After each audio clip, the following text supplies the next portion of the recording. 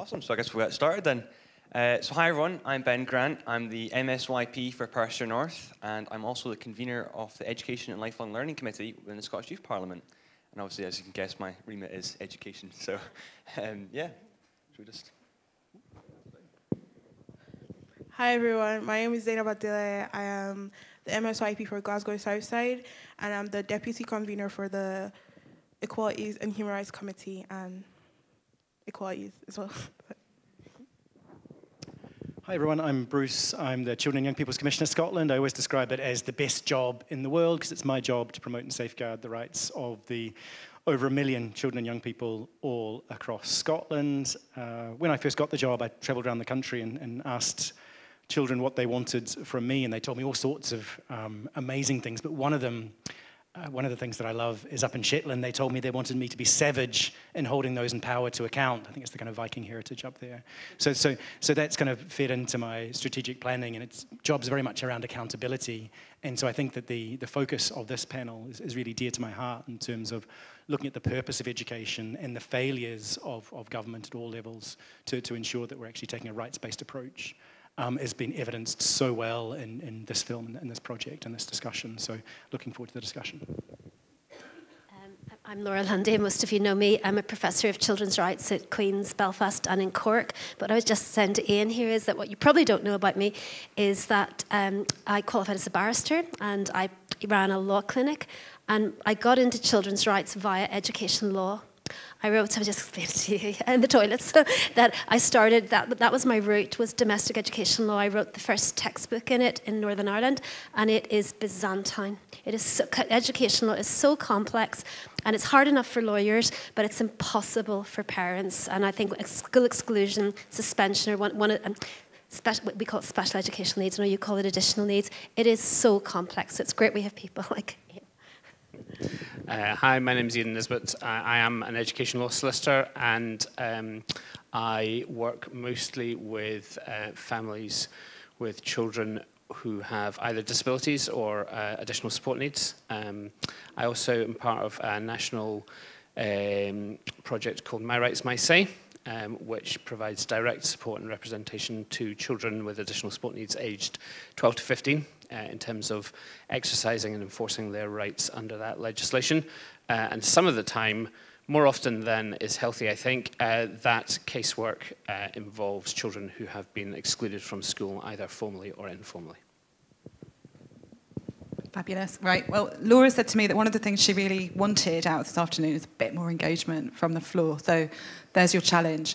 If there are things that the panel are talking about that you're really interested in, or that you've got really good examples, and I think what today has shown us is that there's a real power in those kind of like really practical examples, please put your hand up. I'll kind of like keep an eye more on this side of the room than this side of the room. And like if you want to talk, just shout. Okay. So first question. Okay, so children report being informally excluded or being taken off the school roll. There are no statistics for this in education. To what extent do you feel children are excluded using these methods, particularly those nearing 16 or over, and what impacts does this sort of inclusion have? So it happens quite a lot, I think, is my impression. As you say, it's not then recorded in statistics. Sometimes the Education Authority at head office don't even know that this has happened. It's just sort of taking place at a school level.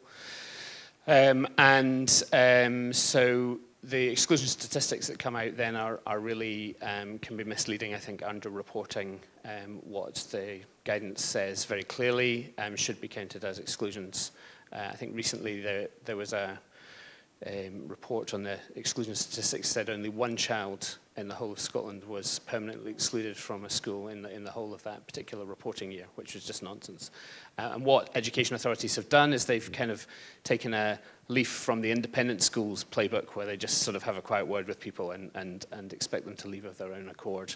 And that's what you see, and you get all sorts of euphemisms that people use. I was dealing with a child aged 15 in foster placement, and she was told to leave school and to not come back to her school. And we challenged that, and we said to the local authority that that was an exclusion, and they disagreed, even all the way up to the tribunal, and they were insisting that it wasn't an exclusion, even though very clearly they were saying that she couldn't come back to school, and that if she tried to, that they might call the police. And they described it as having relocated her educational opportunities off campus, which is almost Orwellian in its attempts there, and I think it's a really big problem. I think the point made in the question as well about those who are approaching the age of 16 can often be given a really big hint that their educational opportunities lie elsewhere. And often young people, parents don't know that they can insist on staying at school, and that's something that comes up May, June time every year. We'll get inquiries about that sort of thing, and I think a lot of head teachers genuinely believe that once you hit the age of 16 that you can just be shown the door, which is not the case. Yeah, this is quite a big issue in the research project I mentioned that we're doing within the 4 nations, and it's everywhere. And from a rights perspective, it really frustrates and angers me, because once you do that, the child's just given the impression you've lost all access to legal entitlement unless you know you can get to Ian. If you're dismissed, there's an appeal process, there's accountability. If you're just told not to come back or given, you lose all those rights that go with the formal process. But I've been kind of coming up with this term of like constructive exclusion. There's a thing called constructive dismissal, and that's not when you're sacked, it's when the situation's so bad you walk out, And there's a constructive exclusion. I think quite often what's happening is school is made so intolerable for some young people that they don't turn up, and that's so the school isn't even doing the off-rolling thing. It's just making it, and then there's some, they didn't come back, we can't make them, and they don't care at this age because the Education Welfare Service isn't going to push for attendance. So there's kind of all sorts of practices that are really grey and deny young people their normal procedural rights to challenge. Yeah, I think it's a really interesting issue, isn't it? Because it's like, how do you challenge something that technically, according to the government, isn't there?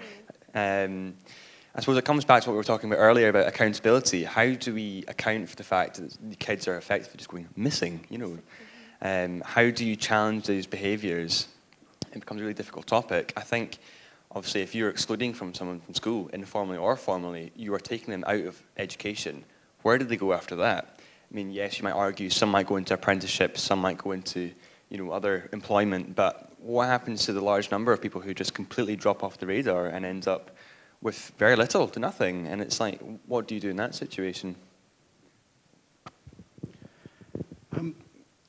It's been really well covered. We're supposed to be doing a bit of audience participation, so I'm going to jump in with some of that. And so ask you all in the audience, so the methodology we'll use is, for those of you that are able to stand, if you can stand up, and the question is, how big an issue do you think this is in your local authority area? And if you think it's a huge, huge issue, put your hand up, like stretch up as tall as you can get.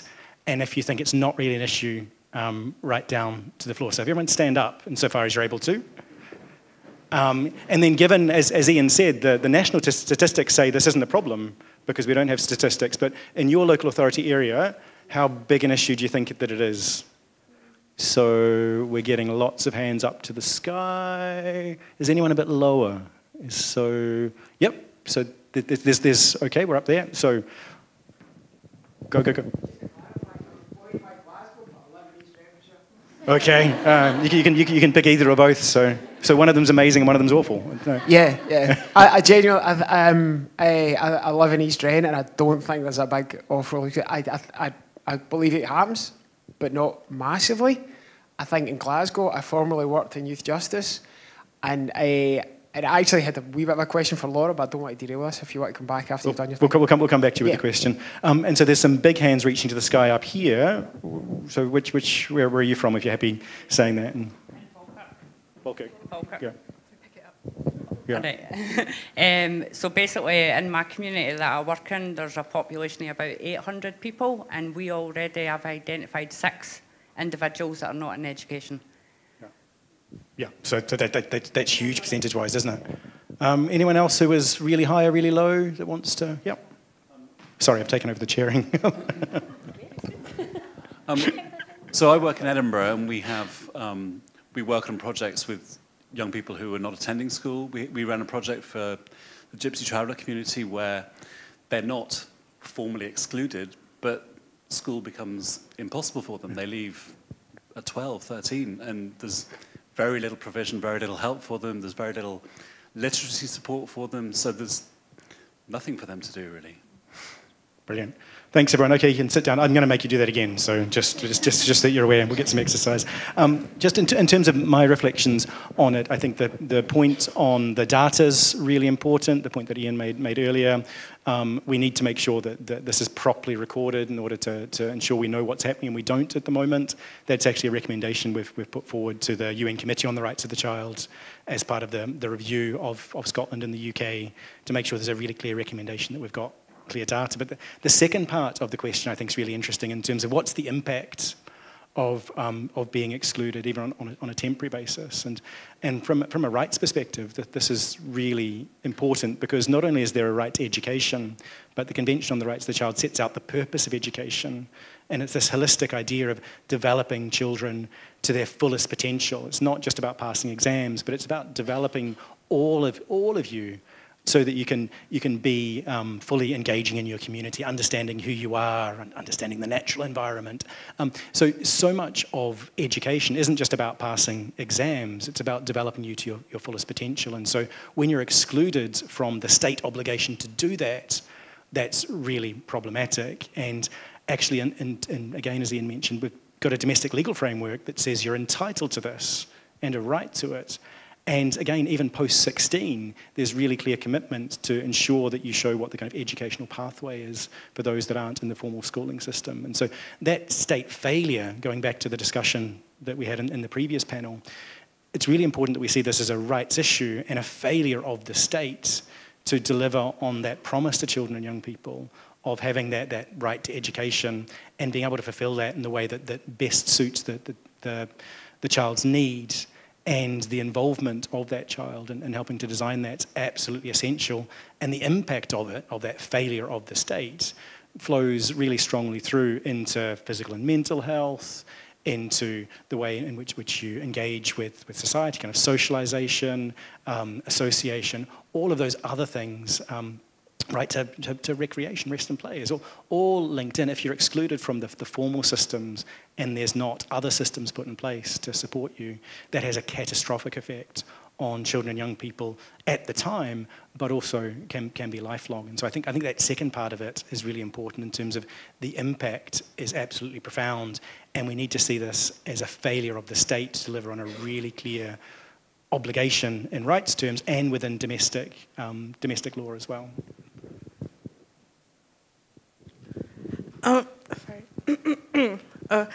In regards to the first part of the question and how often it happens, I think it happens a lot of times, especially in regards to things like league tables, how many A's does our school get, So it's gotten to the point where schools don't care about the pupils anymore. They just care about, getting that high rating. So it happens a lot. So it gets to the point where you're like 16 and then you're already starting to be told like, oh, I don't think you would do hires. Leave, you become a hairdresser or go into apprenticeships, etc. And how this affects, us is we start to feel like burdens. You know what I mean? It's like, and I feel like they don't realize it has like this domino effect. If, for example, my friend was told, I feel like you're oh, okay, yeah, okay. I think you're really dumb. I think you should become a hairdresser. I will start to get apathetic. The microphone hates me, don't worry. I will start to get rather apathetic because my friend has been told this. You get what I mean? My attitude would change. So she's left school now because of what the school has told her. I start to change, and then I'm told to leave school. And then my other friends start to change, and they're told to leave school. Now, this school doesn't exist anymore. All we care about is the league tables. All we care about is our A's and everything. And aside from the technicality, it's like, where's the humanity? It's like the schools need to be reformed, like entirety. You need training all over again. Because if we as young people are put in your care, you're my teacher, you're my head teacher, I'm put in your care because they believe you're responsible enough, to be socially aware about the things you say, about how you behave towards me. If you lack that, you should be removed. You need training all over again. So they need to realize the domino effect. They need to realize that humanity plays a very, very important aspect in this, and that's it.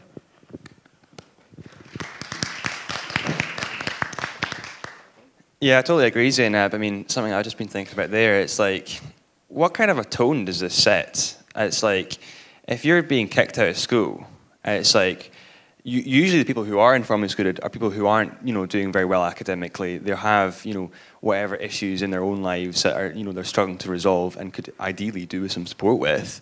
These are the people that the school is basically saying, we don't want to deal with you, it's your issue now, off you go. So again, why are we accepting this culture as it is? It's completely toxic. And as Zainab says about the league tables, it's like, I mean, this whole thing is driven about schools' reputation and league tables and performance. And it's like, we're all hooked on this idea of successful learners and the curriculum for excellence and getting your hires and advanced hires and so on. But what about social skills, the meta skills? What about the things, for example, I do some part-time work with children who have additional support needs, autism, and so on. And for some of them, being able to maintain eye contact is a massive, massive achievement.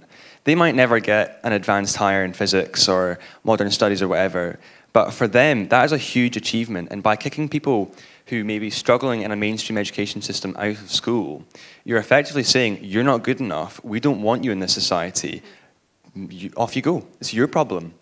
And I find that just totally disgusting. And I'm sure most of you here, if not all of you here, will agree with that. So yeah, I mean, it's totally wrong. And obviously we're talking about informal exclusions and being excluded from the actual building in education. But I think it's also important to acknowledge the situation within schools, people who are still in school, being told, oh no, you can't do that hire because you've not met certain, grades, or, you can't do this and you can't do that hire. And it's like, who are you to say that I can't achieve this, that, or the next thing? And it's like, just because you didn't do Nat 5 doesn't mean you can't do a hire.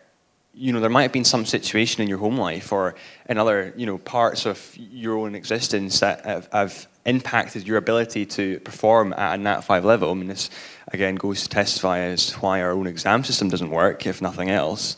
But it's like, just because you've not got a certain grade, it doesn't mean you can't go on to be really successful. So it's time we stop judging people based on academic grades and school performance, but rather on their ability to function in society and their ability to empathize with others, their ability to communicate. I mean, these are such important skills that I feel that we just totally neglect in mainstream education at the moment.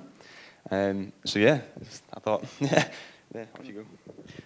I think this is sorry, we're diverting a wee bit from the questions, but I think this is a really important point in terms of coming back to the purpose of education. And I think it's interesting when you talk to kind of business and community in terms of what they want in terms of being able to be really productive in terms of building society. It's about problem solving, it's about team working, it's about all of the soft skills that we don't measure very well within the education system. We don't value. Who are the children in our school communities who are the kind of peacemakers and problem solvers, and who are the ones that are really caring? Because those are actually the skills we really need in society.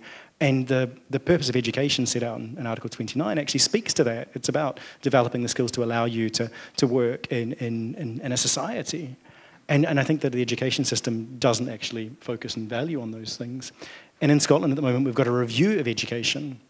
And I think, again, without diverting us too much, I think that would be an interesting point to discuss, because I know the pair of you have got a lot to say on this. But we've got an opportunity at the moment where the purpose of education is being, and structures of education is being reviewed, but I'm not really sure how many young people, and particularly those who aren't having positive experiences with education, are involved in that. So without diverting too much from the questions, I'd love to hear a bit more about that. What I just wanted to say was regarding examples, right? Ben was talking about like what makes you think you can tell me I can't do this and that. I currently study law in the University of Dundee, and I met this guy. And I was like going back to Glasgow because I live in Glasgow. And I was like, oh, you live in Glasgow as well? And I'm like, and he's like, yeah. His school was literally like 5 minutes away from my house. I'm like, wow, what a small world. And he was like, yeah, do you know I actually got excluded from school? I'm like, you're here studying law. And he was like, yeah, because I went home, studied on my own, went into the exams, and aced it. And he was like, I intentionally went back to my school, told my teacher, yeah, I'm going to Dundee now to do law. And they were all irritated and they were all angry. And I was like, if he can do it on his own, the education system has failed.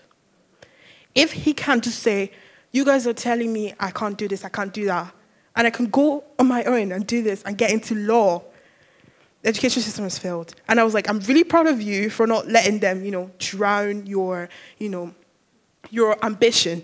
So I was just like, no one is dumb. No one is dumb.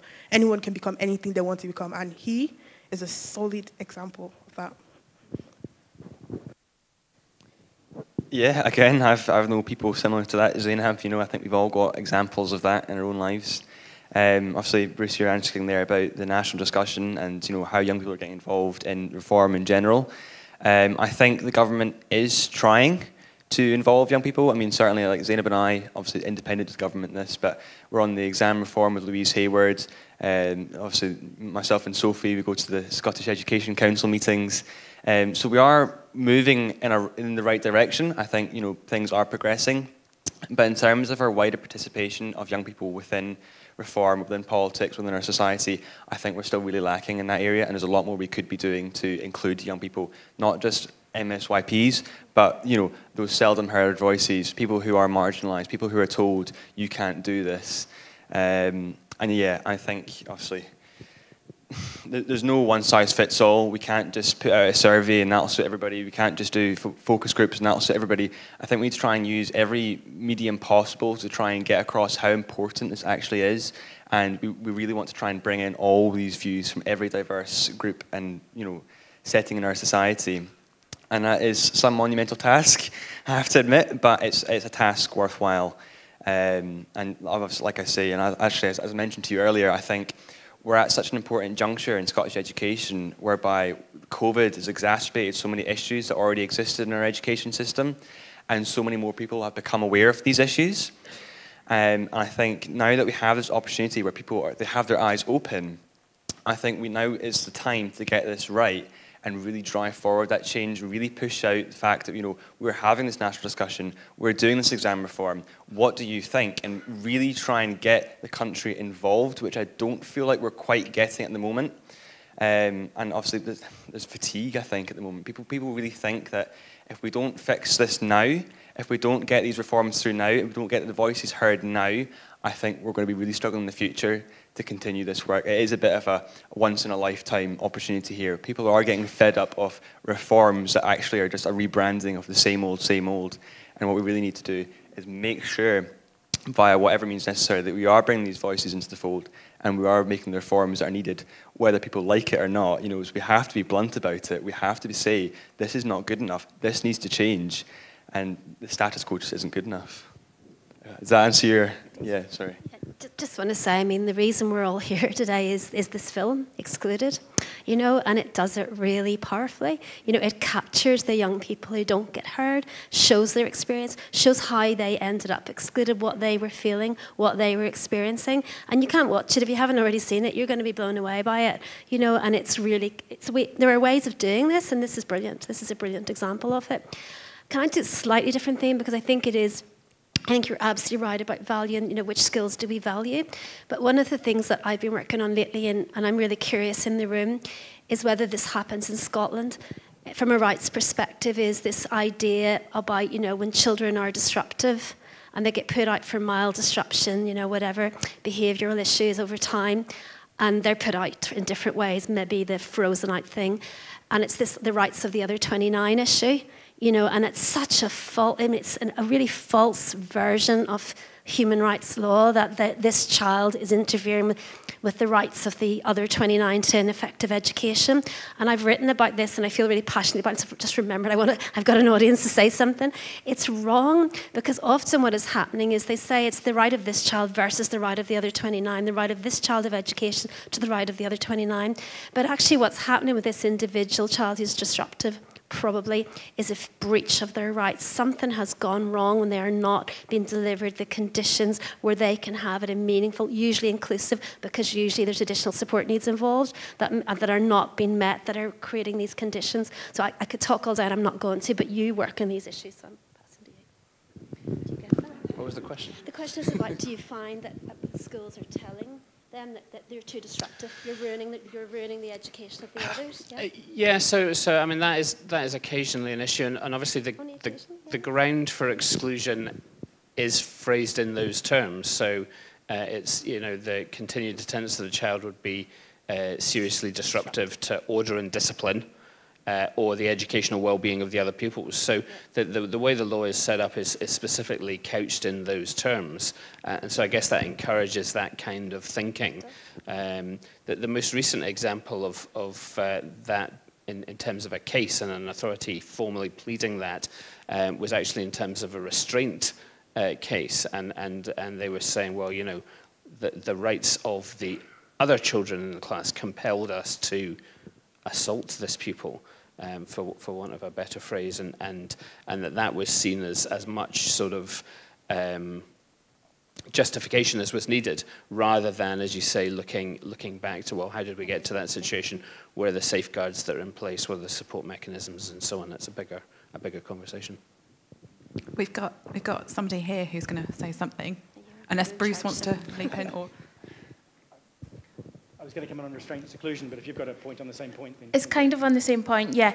Hi, I'm Julie, and my colleague Janine down here. We both work for Education Scotland, and part of our role is around children's rights and delivering professional learning to teachers and educators and practitioners in different settings around articles and kind of how to embed them. And quite often, I'd say, I have questions come in from teachers about putting children outside of the classroom. And it's that exact thing that you're saying. The teachers are saying, but we have these other kids. And if I had a pound every time, I'd be really rich. And I just think this is my opportunity to ask the real experts.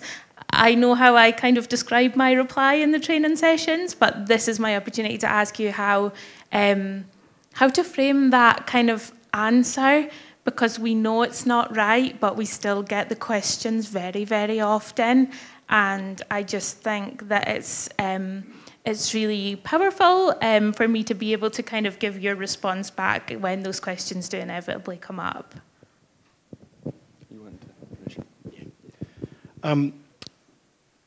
I think that's a really important point in terms of those that are working with and for children and young people in education settings. The blame shouldn't sit with them, I suppose. We need to avoid getting into the situation where saying the fault is to do with teachers, rather than saying there's a systemic failure here. That if you don't have the resources and support and guidance in order to ensure that all children's rights are fulfilled, then that's a problem that's up the chain. And we've always been really clear in the work that we've done that this isn't about blaming kind of individual teachers or teaching assistants or others. This is about saying there's been a problem here in terms of resourcing, support, and guidance. And so my office, the first legal investigation we did was into restraint and seclusion, to pick up on exactly this point where children are communicating their distress, and the teachers and support staff around them don't have the resources, skills, and training to properly address that. And so they take an action which breaches children's rights by restraining or secluding them, which in many cases is a criminal matter in terms of assault, but also it's a denial of their rights in terms of education, in terms of socialization, and also their personal autonomy. And so there's huge problems here, but the response to it is to focus on the state obligation, in this case the Scottish Government's obligation, to set in place really clear guidelines, to make sure that there's proper training and support in place, and to put that on a statutory basis, and for local authorities to make sure that there's proper support in place. And so I suppose the question that I would put back to those teachers is saying, well, why did you feel that was the last resort? So you should only be doing that on a proportionate basis. So you're denying a child their right to education, and again, without moving into restraint or seclusion, but you're denying a child a right to education. You should only do that if it's the last resort, you've tried everything else, and it should be for the minimum time possible, and it's proportionate. And so what stopped you doing all of the other things that you want to do? No one wants to put a child outside. That child's communicating their distress. No child wants to be excluded either. So there's a lot going on there. What's stopping you from taking a more rights-based approach to be able to support that child, to communicate with them, to understand what's going on? And if the problem is resourcing, that you're one teacher and you've got 30 kids plus, and there's a lot of distress being communicated across your class, a rights-based approach is going to go back and say, right, there's a resourcing issue here, we need more support in place so that we've got the time to build those trusted relationships with children to understand what's going on.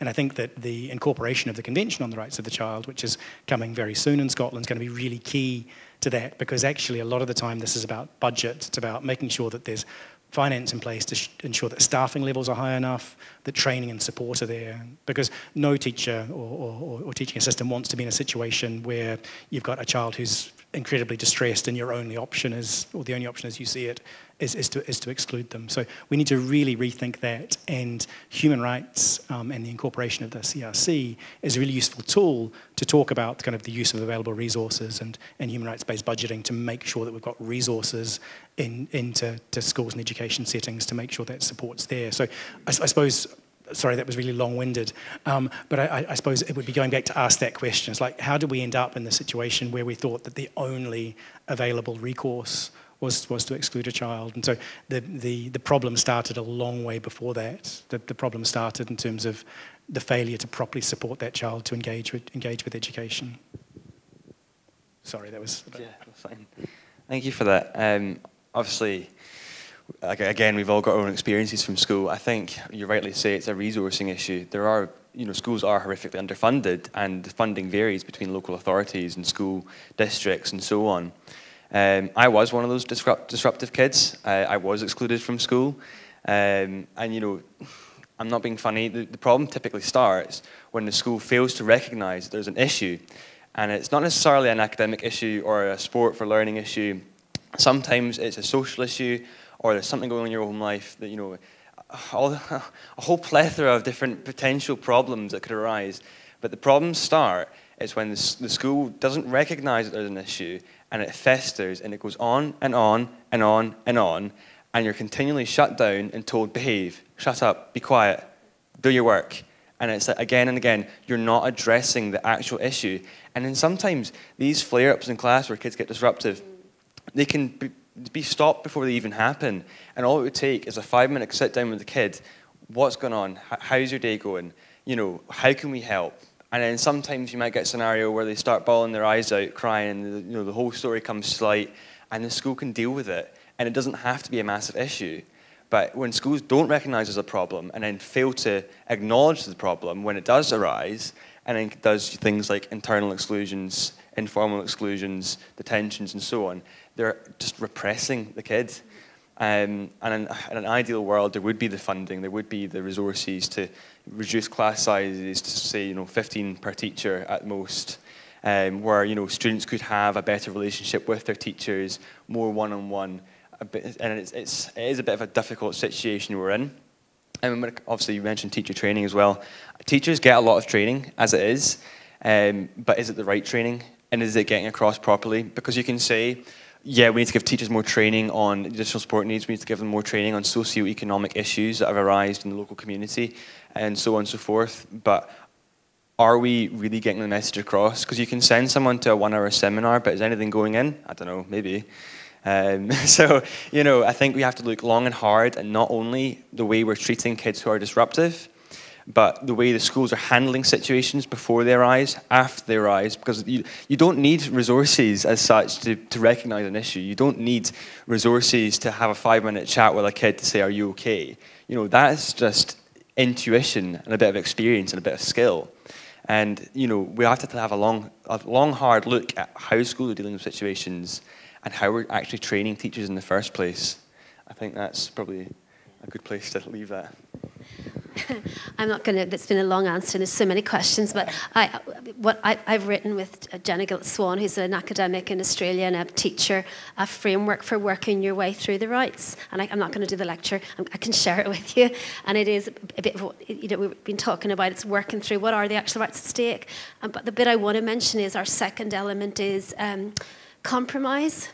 Because it's the flexibility to compromise and not make, the child sit or go through it. Definitely listening, I really totally agree with you, Ben. That's the first thing. But after that, what can you actually do to manage? And I've seen this incredible system. I examined a PhD. The women's actually just taken over a school for children with additional needs in London, in Dublin. I noticed on social media, and she'll be amazing. And she devised a system in a school for children who just were not, were really demonstrating disruptive behaviour, and it was almost a bit like Who Wants to Be a Millionaire, kind of like phone a friend, get out. You could use these passes to just let the steam off. It wasn't going and putting them in an exclusion room and sitting in between walls and getting more bored. It was just ways devised with young people where they could leave. They could leave and do something else and come back, and schools aren't really set up for that. But they should be, and you can set those systems up with young people if you choose to. This woman, Paula Flynn, devised that, and it was a really excellent system. This is what happens when you say that you want more engagement. You start getting lots of people leaping in. Well, I've got hands. It's hard to see with. Oh, I see. You've got, so we've got two people here. My name's Kerry Watson, and I'm the manager of a project called Keeping Families Together, which works with young people in secure care across Scotland. So we work across the whole 5 secure care centres. And I would say that the impact, relating back to the question, is that young people start to come in contact with the justice system if they're not in school. If things like neurodiversity is not picked up at that early age, we exclude children. And so when you talk about disruptive, I would say distressed, not disruptive. Yeah. And it's about people recognising the difference between a distressed child and a disruptive. And the impact is terrible. Because then it goes back to what Betty was talking about. And the trajectory that they're on is they're going from being excluded to the prison. And that's real, and it's here. And it's now, and at any time in Scotland, we've got 84 children in secure care. Now, they've all been excluded for education. They're going to another system of education that their educational background doesn't follow them into secure, so we've got a problem there. And then they come back to community without proper care plans. And if you had a proper care plan, we would know that this child is displaying issues that we would think are probably neurodiverse, so therefore mainstream education is not going to do them. And we send them back in, and again, they become disruptive, or they recognise their behaviour as disruptive, as distressed. So I think if we could recognise that at a very early age, then we could stop those young people going into secure care in the very first place, and hopefully they could reach brilliant potential. Because having a neurodiverse condition doesn't mean you can't flourish. Lewis Capaldi is a perfect example of that. So I think we just should recognise that as distressed behaviour. You want to go first? Yeah, those are some fantastic points you've raised, and you're totally right. And again, it comes back to Betty and the work you've been doing around the exclusion to prison pipeline, and it totally is that. I think the interesting thing I was just thinking there, I remember having a conversation a few months ago, and it was about the socialisation effect on young people from being excluded. And it's like by being shut down, sent out of classes, shouted at by teachers, ignored, what you're actually doing is you're not dealing with that situation, you're actually socialising them to think that their behaviour and their feelings aren't valid, and that in itself is even more damaging than potentially even the exclusion itself, because that mentality stays with them forever. The primary and secondary socialisations you receive from your parents, your early years, nursery, primary, secondary, that is the biggest impact ever on a person's life, and to get that wrong is horrifically bad. It's like if you mess that up, then you may as well sign off the prison papers already, because it's like you're condemning them to a life where they don't feel valued and they don't feel represented, they don't feel understood, and they spend their life feeling frustrated and angry and upset at the system, and a situation that could have been completely avoided in the first place if the resources and the system was built to recognise these issues and deal with them in the first place.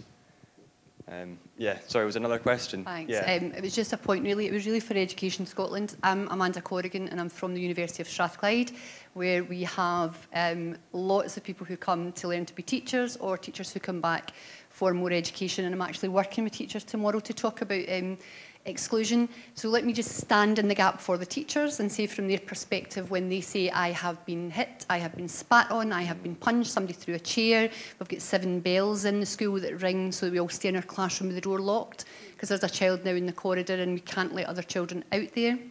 And I think perspectives, Education Scotland is the thing that I would say, that's what I'm doing with the teachers tomorrow, getting them to think about situations from the perspective of the child, from their own perspective, and their own perspective being valid, that it's all right to say, sometimes I'm scared of these children. Yes. I don't want to be bit at my work. I don't want somebody to throw a chair at me when I'm at my work. And all of that being valid.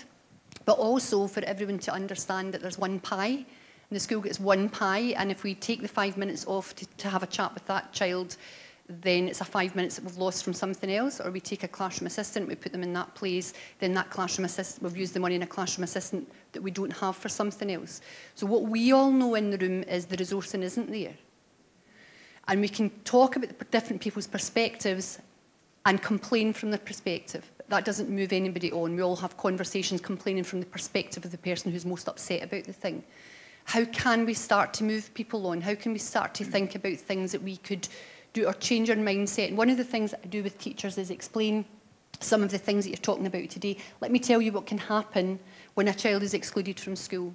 And lots of teachers will say, I didn't really realise that. I knew that they were out of the class and now I can teach and I've got peace, but I didn't realise that once they were in that pupil referral unit or the extended outreach, whatever it's called, that they would never get back into mainstream. So trying to get them to understand, because one final thing, for everybody here, teachers are often the person that gets to open the can of Coca-Cola. So the can of Coca-Cola is a child, and the child goes home and then there's no dinner. So the can of Coca-Cola gets shaken, and then there's fighting in the house at night, and the child gets hit, and mum and dad are fighting, the can's getting shaken, the can's getting shaken. They're late getting up in the morning because they haven't been able to sleep because there's so much chaos in the house, and the can gets shaken, no breakfast, go into school and they're in a bad mood, and the teacher says, come on, now, in you come into the class, we need to get started, and they open the can, and the can, it goes all over the place. None of that was the teachers doing, but the teachers to fix the issue. And we need to have people in these national discussions, Bruce. We need people in these resource meetings talking about that can opening, and the layer upon layer upon layer upon layer that led to the can being too fizzy to be able to cope. Because we're all in here with the best of intentions, but the problem is resourcing and eyes not being in the right place.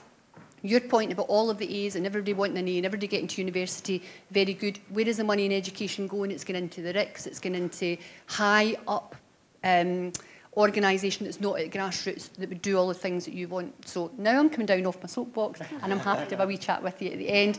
But here's to the teachers that we need to be able to fix this, who need to be on our side with that, and we need to understand that, because I don't want to be bitten when I go to my work either, or spat on or whatever. So thank you very much. No, that was a wonderful example. Thank you for that. Would any of you like to speak on? Let's get on to question 2. All right, okay.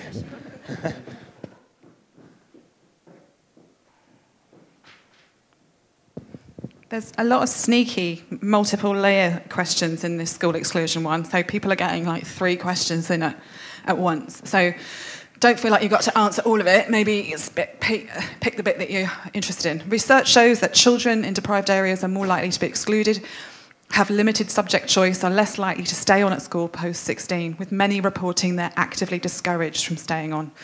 What do you think we can do about this? How do we increase support and advocacy, and how do we understand the extent of the problem? Would anyone like to start us off?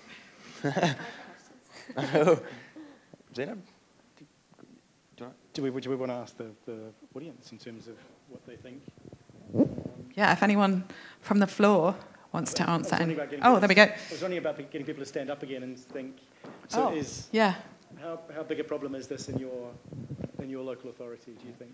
So I suppose if we're talking about the link, It's a big question. The link between poverty and exclusion. Hey, sorry, Bruce, but can you use the microphone? Sorry. So we're looking at the link between poverty and exclusion, I think, around this. But so again, if everyone could stand up, and how big do you think in your local authority that this is a kind of huge issue, or actually it's not so much of an issue, or so? Lots of high. Who's got the lowest hand in the room? Who's got the lowest hand in the room? Anyone want to kind of? So nobody's doing this well. I think we all acknowledge that. You're middle? Okay. Well, the reason I'm middling is because Perthshire is typically quite an affluent area in a lot of respects. So I think when it comes to the deprived, sorry, I'll sit down again. When it comes to the deprived areas and subject choice, I think a lot of people in Perthshire are really quite lucky in some regards, because, you know, parents, and certainly in my own school, because it is such an affluent area, get tutors and things like that. So I mean, a lot of these issues somehow get avoided, and obviously this speaks to the issue of the poverty-related attainment gap and other issues around inequality. But I think for my own area, it's not as big of an issue as it could be. But where I grew up, so I'm not originally from Perthshire, I'm actually from Fife. So where I'm originally from, I think it's a much bigger issue because there's a lot more poverty, there's a greater proportion of socio-economic issues within the community, and there's a lot greater emphasis on doing things like English and maths, as opposed to getting to do more things like drama and so on. And I think it's, yeah, obviously, like I say, Perthshire is just a bit lucky in that regard. But it's definitely an issue in Scotland, I'll give it that.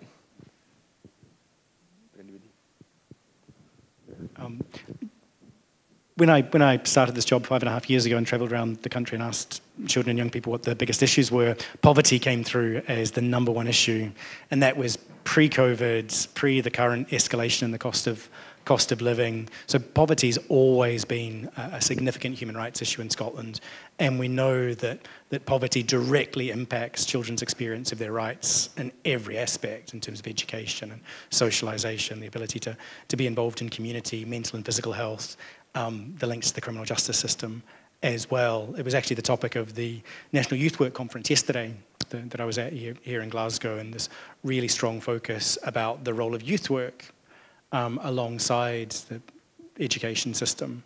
And I think that we need to see poverty as a human rights issue, and we need to take a human rights-based response to that in terms of the resourcing discussions that we're having around addressing the huge impact that poverty has, and really addressing the root causes of poverty, and recognising the obligation on the government to address that. And again, it's been said many times that allowing poverty to continue is a political failure, it's a political choice. And we really need to reframe the discussion around poverty as something that can be addressed by government, and then linking that to exclusion. But it also links very, very closely to poor mental health, links very, very closely to engagement in the criminal justice system as well. And so I think that addressing poverty as a human rights issue is absolutely essential, and that connection to education is really strong. Yeah, so I mean, we all know the statistics on this. So the Scottish Government guidance outlines very clearly the catastrophic detrimental effects that exclusion has on pupils. We know from our own exclusion statistics that exclusion is disproportionately targeted at pupils from the lower SIMD percentiles, looked after children, children with additional support needs and disabilities, male pupils over female pupils, and we know from the research, including Professor Gillian McCluskey from the University of Edinburgh, that exclusion doesn't work. It doesn't do any of the things that we hope it might do. It doesn't improve behaviour. It doesn't really help relations with the school, and in many cases it actually exacerbates those problems. So why are we still doing it is the question there. And I think if we think back to some of I think somebody said already, all behaviour is communication. We think actually we can see this as a kind of communication, and that schools who are struggling with pupils, it almost becomes a kind of coded form of communication with head office. And so rather than having a sensible conversation about resourcing and mainstreaming and appropriate placements and appropriate supports, this is what we do instead, because it's the thing that is available and it's what we do when there's a serious incident, rather than there being any beneficial use to it. So I think actually if we could get beyond that into having the kind of conversations that we want to have, which is how can we get this child into a place where this behaviour is not happening and they're being appropriately supported and so on, that actually the need for exclusion then would diminish.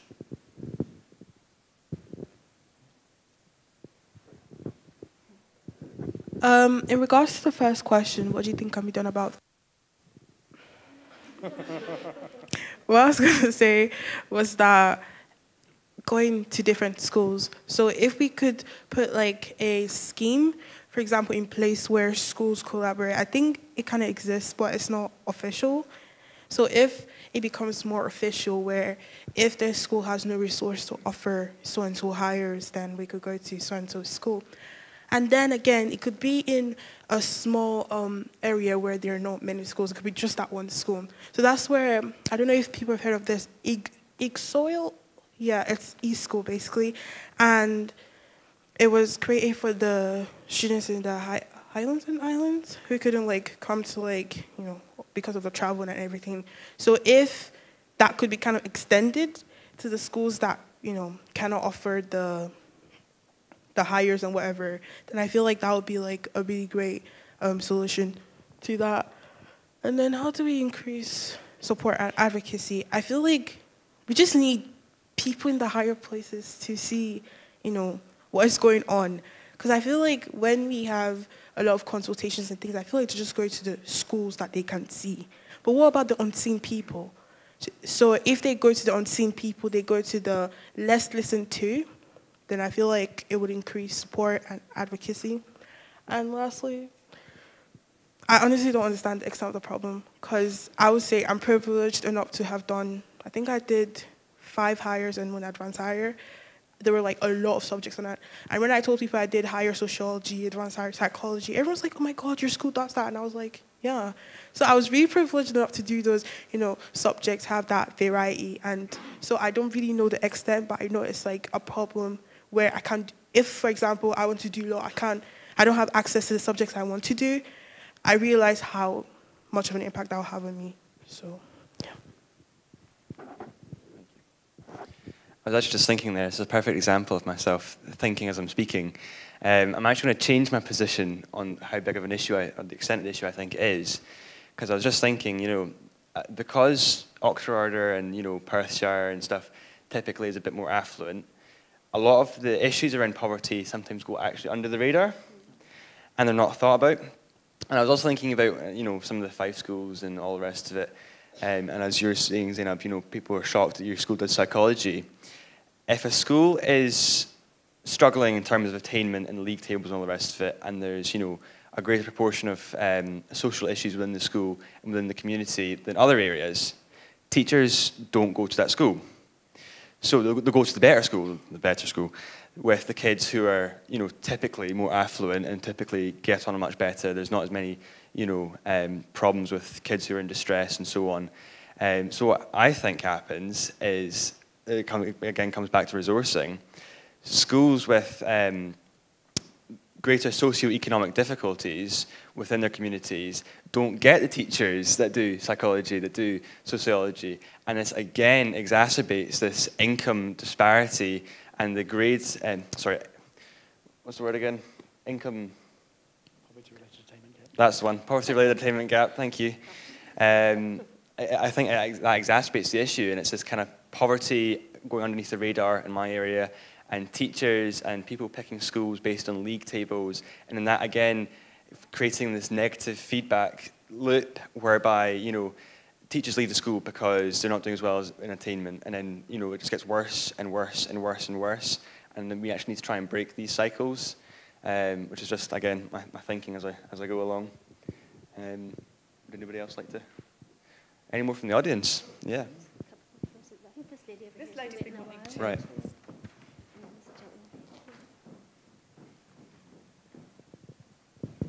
Okay.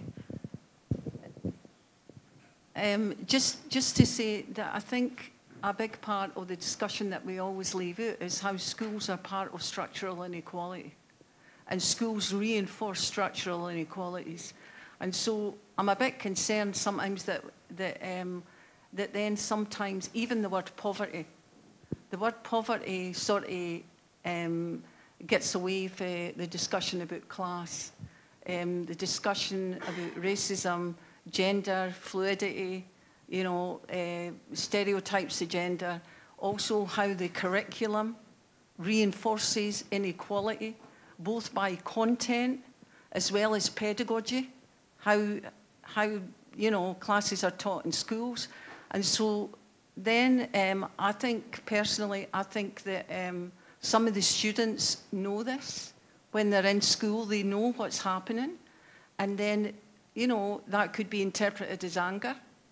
That could be interpreted as there's no any space for their voice or for their reality, what they see the world, and the opportunities that could be created for them to analyse that and to have an advocacy academy in schools. That's what should be happening.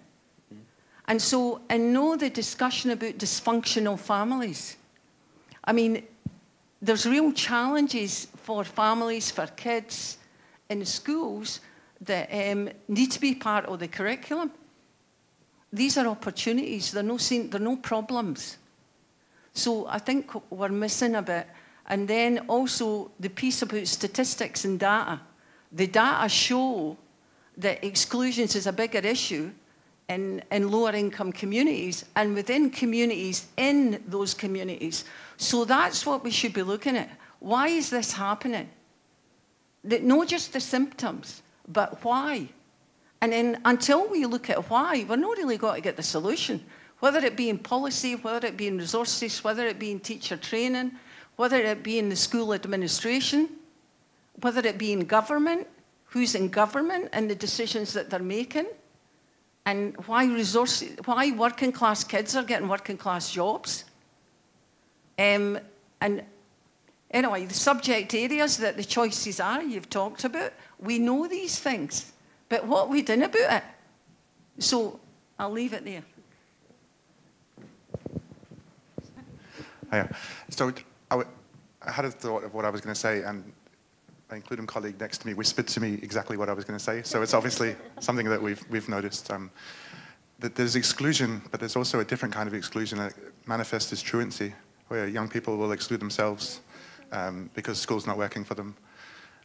For a brief period of time, Includem worked with, I think it's Pupil Equity Fund money from schools, and we were able to go into schools, get a list of names of people that weren't attending or were struggling, and we could go to their house. And I want to use this one example of a boy. It was a really quick intervention. All I knew about him was he had bright red hair, and he wasn't coming to school. So I knew his address.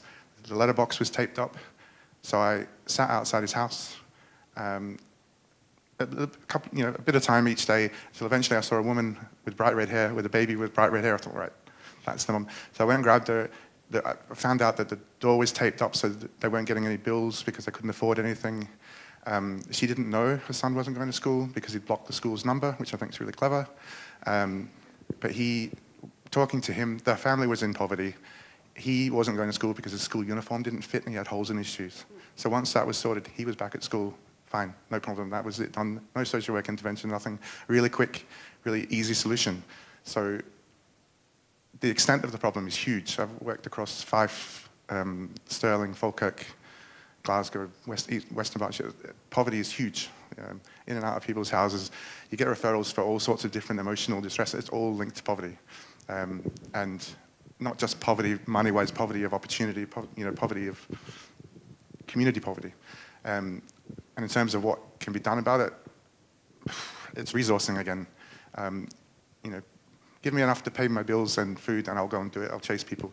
There are people that will go and do it. There are organizations that will go and do it. There just needs to be the resources and the motivation to do it because the teachers can't go out of school and chase people up. They don't often have the information about what's going on at home. They just see the Coke can opening up, whoever said that. But it needs to be addressed at home, at night, in the mornings, before and after school, all those times when things are going wrong, when people are feeling the effects of poverty. Yeah, I think that's a really, really nice example of sometimes it's a really specific thing that just it can be fixed actually quite easily, and the sort of blockage is there.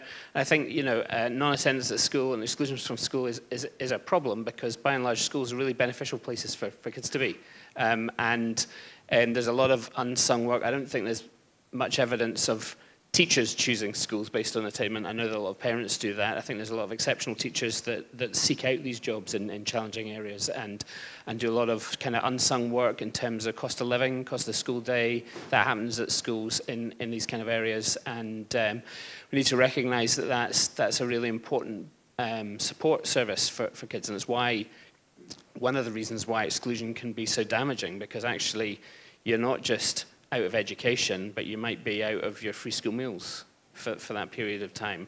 You might be out of the only adult who takes an interest in how your day's going and how you're feeling. There's a lot of things that are sort of peripheral to education that go on in schools that are really important for kids, and that when they're not attending, whether through choice in that sense or through exclusion, those things come away and the whole thing starts to crumble. Yeah, just on that, and we did a massive project on COVID and children in COVID, and globally, and one of the questions we asked them was, what was the best thing during COVID and coronavirus? And so many of the responses were from young people who were glad to be out of school. And I want you to, on why they were glad to be out of school. And a lot of it was about bullying. Maybe they were trans, maybe there was something else going on, maybe they were neurodiverse, and it was the breather of not having to do it. And I haven't really done the data properly, but it was one of the most interesting parts of the data for me, because all that data was a failure of education.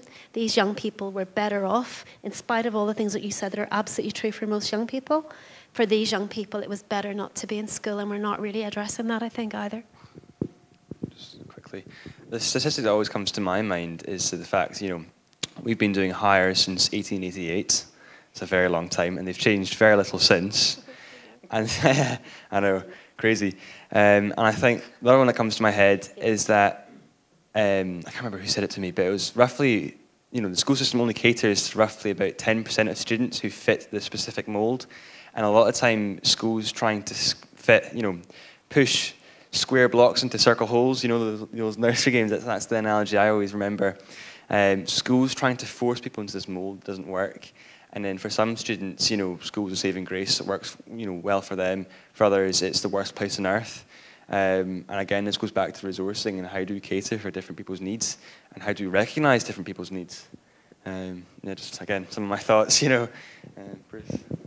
Yeah, just picking up on that point, and again, within Scotland, we did an independent children's rights impact assessment in relation to the effects of the pandemic, and we've been doing a lot of work since. And the point that Laura was just making, I think, is really important, is that for some children, the educational experience during COVID was actually really positive. The flexibility they had, and I think again, particularly for some neurodivergent children, actually the educational experience was really positive. So how do we learn from that and ensure that flexibility is maintained?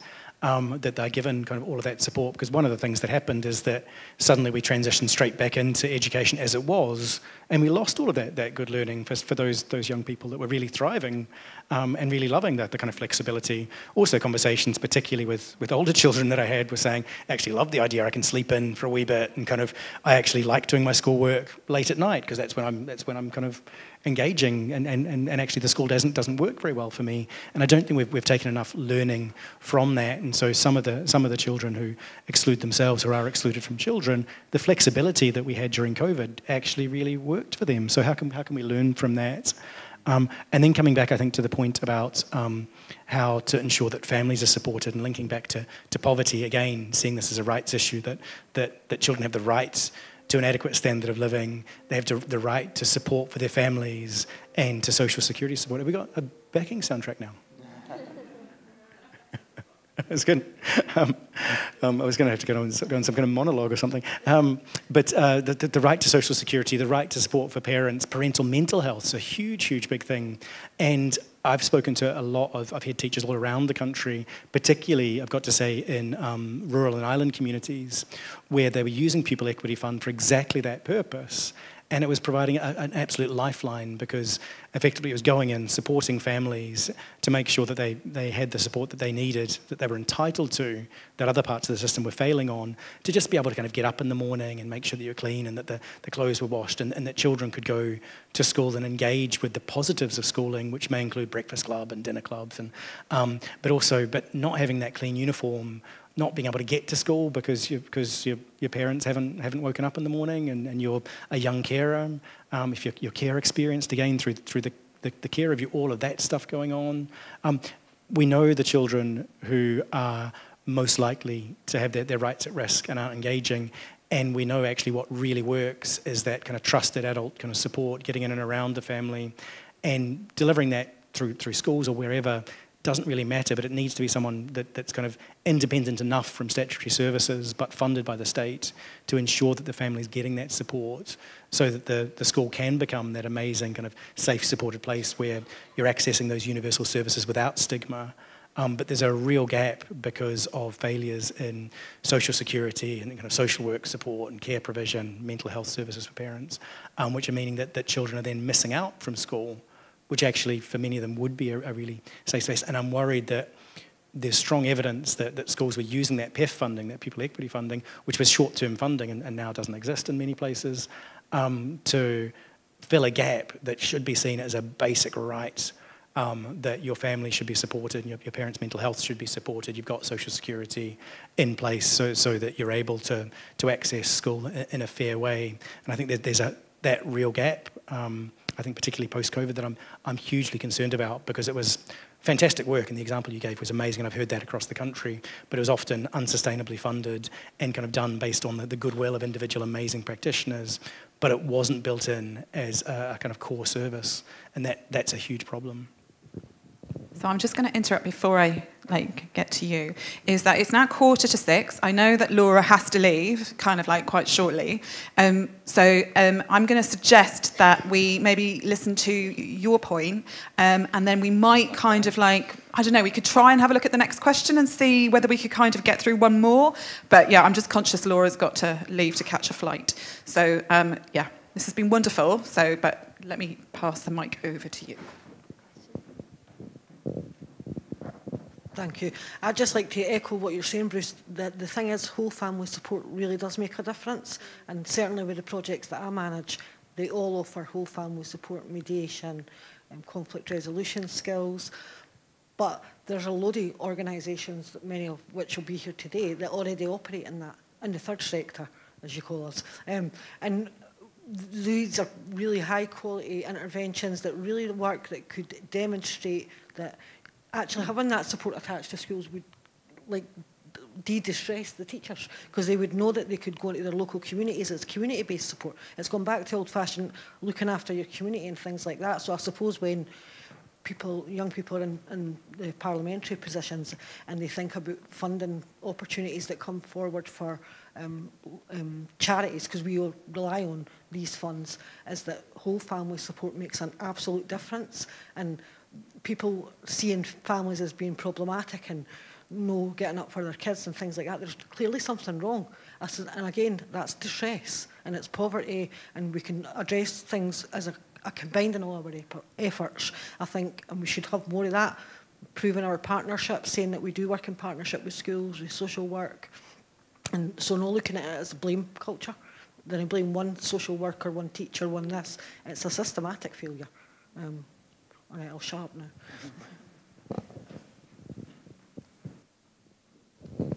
So what I'm going to suggest is that we carry on and we can squidge Laura out, and Meg's going to help you get a taxi. So, yeah. No, well, it's up to you. It's like how you feel. I'm okay, Tom. I've got 10 minutes. Do you want me to give you a kind of nod when it's in 10 minutes? I'll watch Ben's watch. Okay, so can the panel speak to the situation in Scotland for minority ethnic groups and other protected characteristics? Are we seeing the same patterns as in England with disproportional exclusion rates? Does anyone want to start off? Well, I could say something about the data. In the Excluded Lives project, we have been watching all of the 4 different jurisdictions, And at one point, I kind of lost my head and screamed at the English people, this is an English problem, because England is horrendous. You know, Scotland's, you know, clearly it's not good, but England is horrendous. And I think, you know, the level of actual exclusion recorded as well as and there's something going on. And they're trying to learn from Scotland. Scotland's looked at as the best place to be. And in many ways, it's clear there are major problems here, you know, clear, this conversation. But you're doing better than most other places, even though it's still not good enough. That's all I want to say. So the Scottish Government collects statistics every other year on exclusions, and there's not, to my knowledge, any particular, it obviously is recorded by way of a minority ethnic group through CMIS, but that's not something that's ever been sort of raised as a particular issue. In terms of protected characteristics, it's disability and it's sex. So boys are excluded much more than girls, and everybody kind of just says, oh, well, of course. But I think there's a question there as to why that might be. I don't know what the answer to that question is, but so those are the two protected characteristics that are particularly highlighted year on year. It's black boys, as you can imagine, in England, yeah. Yeah, and on the disabled children point, I think that's really clear. And again, Ian will have the statistics, but I think it's 4 times or 5 times more likely. And again, particularly when we think about neurodivergent children as well, and interpreting their communication in a way that's not appropriate.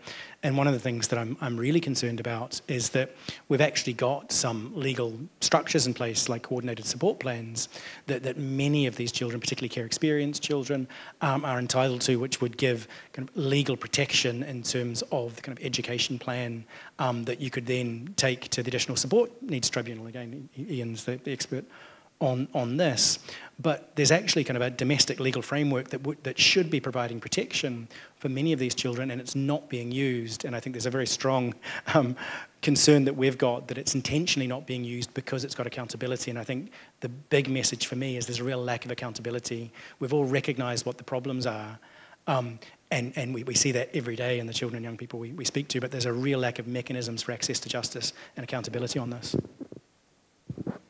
So, sorry to hog this, but this is kind of my thing. One of the interesting conversations we've been having recently is that in terms of the law, when a child is excluded from school, the local authority have to tell them about their right of appeal. So the school will say, you've been excluded from school 3 days, you've got a right of appeal, you can go to the Education Appeal Committee. And that's fine, but there's no duty to tell the child or their parents about the rights that they have in terms of bringing a case to the tribunal where the exclusion is related to the child's disability.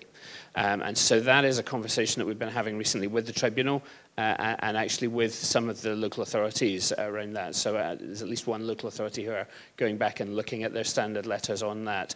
And actually the tribunal, if you go and look at the cases, there's a really good legal framework in which to look at these things, because you can look at the individual case and about whether there was discrimination there, but also particularly for local authority schools about this idea of indirect discrimination. So some of the questions that we're asking there is, well, let's look at the rates of exclusion within this local authority for pupils who are not disabled compared with pupils who are disabled, pupils who have specifically ADHD, if that's the issue, or specifically on the autistic spectrum, where that's the issue, and where is your justification for that? So it really puts the ball back in the authorities' court in terms of saying, why is that the case? Is that something that you can justify? And where that's not the case, the tribunal's remedies are much broader. If you go to an appeal at the Education Appeal Committee, you win your appeal, the exclusion comes off your record, that's it, it's an individual effect. You go to the tribunal has got much broader powers and can say to the local authority, you need to change your policy on this, you need to consult meaningfully with young people who have been excluded. In doing so, you need to put in place targets for reducing that exclusion gap between disabled pupils and non-disabled pupils. So it's a really beneficial, I think, favourable legal framework in which to ask those questions and to have them answered. That's actually really interesting. Sorry, Zainab, are you wanting to? No, you're going. I was going to say, would you think there's a reluctance to provide these sorts of legally binding care plans? 'Cause obviously you're mentioning about tribunals and stuff, but would you say local authorities and schools are reluctant to actually provide these sort of care plans in the first place? I don't know, that's kind of my first immediate thought. I mean, there definitely is. I don't think that's so much of an issue when it comes to exclusions. You know, I think that's a broader issue about the coordinated support plan, and what we've seen in recent years is there's been a big increase in the number of pupils recorded as having additional support needs and a corresponding decrease in the number of pupils with coordinated support plans. So something isn't adding up there, and I think it would be fair to describe that as a reluctance to open those plans. Yeah, that's part of it at least. Just want to say thank you to Laura as she leaves.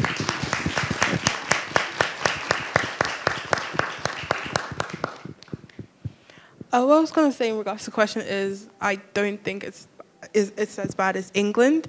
However, in regards to the exclusion rates, most of them are informal. Like, most of them don't go through the books. And when I think about exclusion, I'm not really just thinking about the ones where it's just like, you're excluded, don't come to school ever again. I'm thinking about the ones where they're like, we don't want you in the school premises right now, leave. We don't want to see you for 2 days, and then you can come back. You see, those 2 days you've missed, and you keep missing those days, it's not like you're not coming back to school again, but they keep taking you out of school. I feel like you're getting excluded from, from your thing. So I feel like in regards to that, then, yeah. Because literally, when I was coming here, I got a phone call from my brother's school. Is that the parent of so-and-so? And she's like, well, I need you to come remove him from school premises. And she's like, oh, yeah, he's been really disorderly, blah, blah, blah. And I'm explaining to her my mom is not home. I'm not home. So he can't come up. She's like, I don't know what's going to happen, but he needs to get off school, property. And I'm like, where's he going to go? And she was like, I don't know. He could just sit at the bus stop. So my brother went to the bus stop, and my mom came here, but had to leave early to go pick him up from the bus stop. So that kind of thing is not documented. Do you get what I mean? It's not documented. He's going to go to school tomorrow, but it's not documented what just happened. So that's kind of my point of view. Yeah, I mean, I don't know how the rest of you feel about this, but you say like exclusions can sometimes be given out for really flaky or silly reasons, and certainly, I've seen exclusions in my own school and in other schools, and amongst my friendship group. And sometimes, you'll read the letter you get from local authority for the reason why you've been excluded, and you think, really, you're excluding someone for that? And it begs the question: did the school create the situation that caused the exclusion in the first place? Would you say that's an issue at all? I don't know. Yeah. I think probably not deliberately, but certainly, there's some kind of wider structural issues that contribute to behaviours and so on. I can only speak to the cases that come to me. They tend to be fairly serious incidents, and there's question marks about how they're dealt with. But yeah, there may well be the thing with, I guess, a short-term exclusion. That is a one-off or an occasional thing is that, you're back in school in a very short period of time. Who's got the time and energy and inclination to appeal that just for the sake of taking it off your school record? So, the rates of appeal are actually fairly low, even though individual pupils may feel aggrieved at the individual case. So again, there's not necessarily a record of all of that. And just one more point linked to protected characteristics in terms of disabled children in Scotland.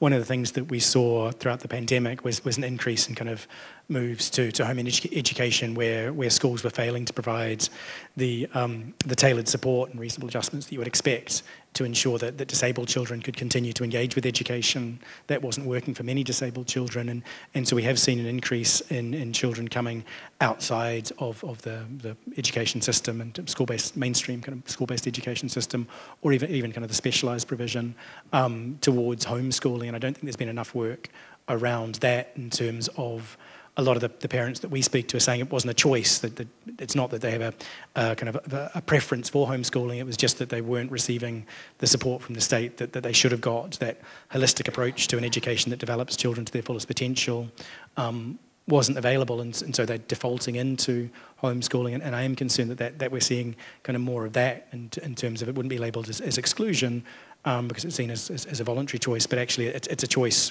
predicated, it's a choice that where parents are saying we don't really have a choice here. We're doing it because there is no real provision, and I think that there's a piece of work that needs to be done around that as well. So I'm going to just interrupt. We're a little bit over time, and we have the wine coming in. So I would like to maybe ask the panel if they've got just to kind of like, if they've got anything else they would like to sort of like sum up, or if there's something they haven't managed to kind of like say, just to sort of like round off, and then we can finish for the day and have a little bit of a break, have some wine, carry on the chat that we had during the cups of tea for those that can stay, and then we're going to screen the documentary. So. And just one final thing I wanted to say was that regardless of all these issues, I feel like it just goes back to the conversations with the people being affected. So I feel like there's a lot of barriers with the people making, you know, the processes, the system, and the people who are actually affected by these decisions. So any decision made for us without us is against us, and that's just a simple thing. So if you're not coming to us to talk to us about how this is going to affect us, then it's against us. I don't care what you think your intention is about, but if you're not talking to us about it, it's against us. I just want to say thanks to everyone that's been involved in this. I know it's been a huge labour of love, and I know it's been incredibly challenging, and it's been really exciting to be part of this. So thanks to all of you who have been real leaders in this, and human rights leaders, which is absolutely fantastic. And again, for all of the young human rights defenders that are here, huge thank you. And also to all of you in the room, I think it's been a really powerful discussion, and I think that what's really important to me is that we take what we've discussed and learnt here and think about how we can use any of the kind of power that we have to affect change. And so my kind of big request then would be, please get in contact with me and my office and talk about how we can support you to affect change for children and young people, because I would like this to be part of an ongoing conversation. So just a big thanks. And also just reflecting on the huge work that's been done over the last few years during the pandemic. I know that all of you in the room have been working incredibly hard, and I know that kind of feeling that we're all tired at the moment, and when you're confronted with all of the challenges we've seen here. But so just a big thank you and a big commitment from me to support you in any way that I can.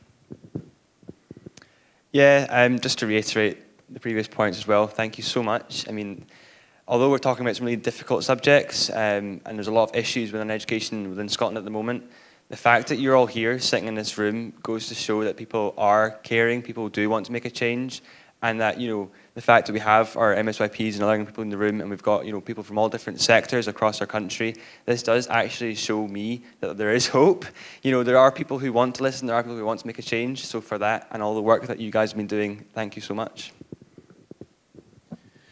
So one point that I did want to make that I thought might come up in a later question that we didn't get to was one of the depressing things about informal exclusions and part-time timetabling and all of those other things that don't necessarily come under the heading of exclusion in terms of how they're described is not that it's legally complex to deal with, is that it's actually legally very straightforward to deal with. You're entitled to a full-time school education, and if that's not happening, then we can make that happen really quickly. And so it shouldn't take somebody coming to a lawyer to do that. And so I think that there's just a big issue around children and families being aware of their rights and then being empowered to insist on them.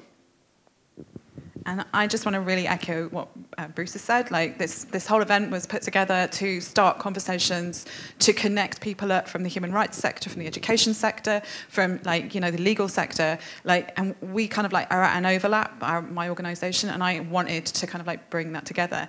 Looks like it's it's worked. We've got some really different people in this room chatting at lunchtime. Please continue to chat now, but let's take the conversation on afterwards. This is one moment in the life of the Excluded documentary. I want it to continue. So I hope that we get to do that. And thank you very much for coming.